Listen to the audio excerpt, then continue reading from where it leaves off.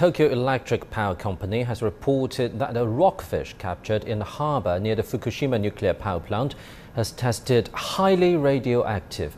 The rockfish registered 18,000 becquerels, 180 times higher than the standard per kilogram mandated by Japanese authorities.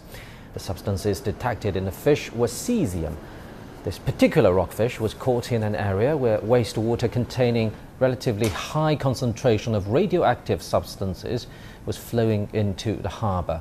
TEPCO has assured the public that they're implementing measures to prevent fish from leaving the port. Meanwhile, lawmakers elsewhere are demanding that Japan immediately halt its plans to dump the radioactive water into the ocean.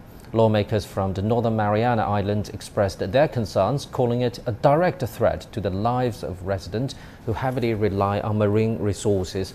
A coalition of federal and regional lawmakers has unanimously passed a resolution condemning the release of the radioactive water into the sea.